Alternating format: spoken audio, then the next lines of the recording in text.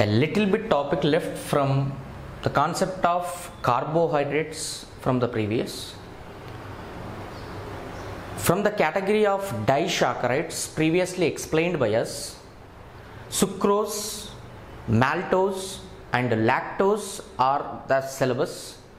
Sucrose is made up of alpha D-glucose and beta D-fructose. Here this is called as non-reducing sugar because when C1 position of alpha D-glucose connected to C2 position of beta D-fructose, there is no formation or there is no production of carbonyls in the sucrose. This is the reason why sucrose cannot reduce either a failing solution or tolerance solution or tolerance reagent. Hence it is called as non-reducing sugar. Similarly, maltose and lactose, they are also disaccharides, and these two disaccharides, in these two disaccharides, C1 position of first carbohydrate or first monosaccharide connected to C4 position of second carbohydrate. For example, let us consider maltose. It is made up of two alpha D glucose molecules.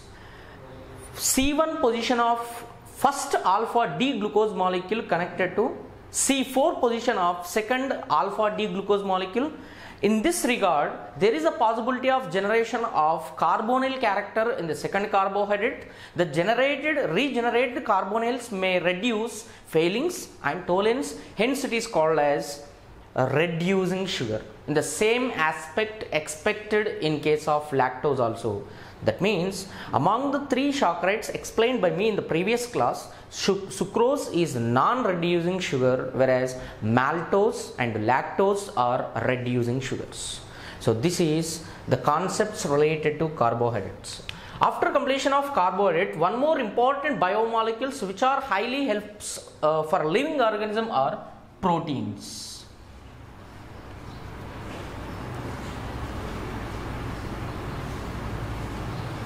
Proteins. Actually, the word protein is derived from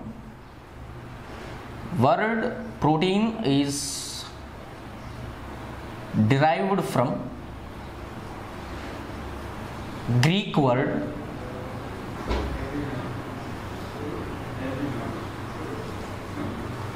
proteos.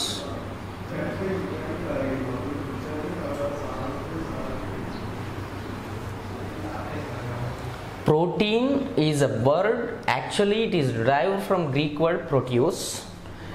In Greek language, proteos means primary or prime importance. Primary or prime importance.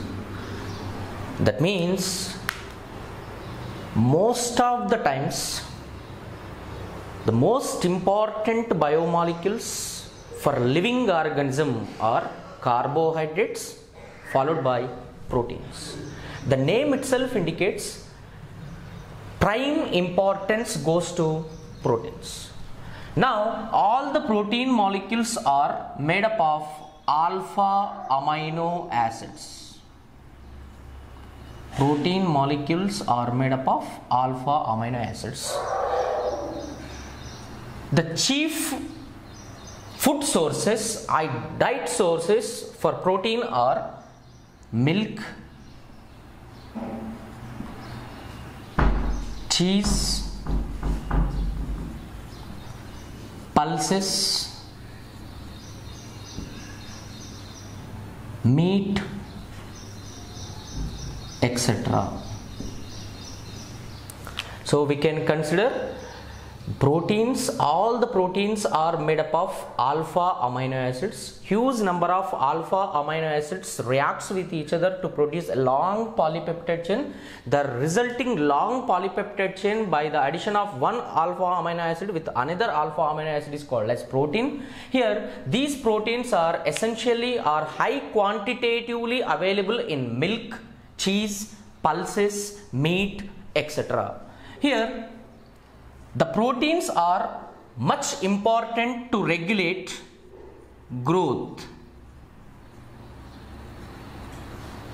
and these are important to maintain biological functions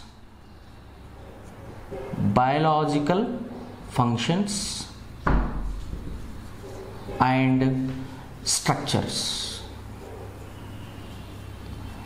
Simply we can consider as proteins are the basis fundamental building blocks to maintain biological functions and structures of living organism body. So as we explained just now, all the protein molecules are nothing but polypeptides. They are made up of alpha amino acids. So this is the reason why, so under the type of, or under the heading of proteins, we have to learn about amino acids. Amino acids. What are amino acids? The name itself suggests that the organic compounds which are having amino group, this is called amino group, and acid group, we can write it as COOH. It is carboxylic acid group.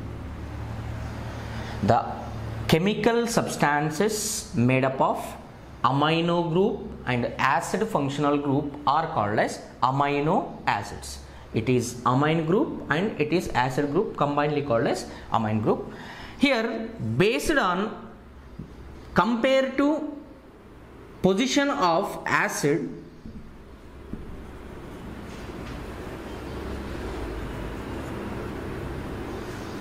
the amine group may be present at second position, third position, fourth position, fifth position. So based on the position of amine and acid, the amino acids are classified into alpha amino acids,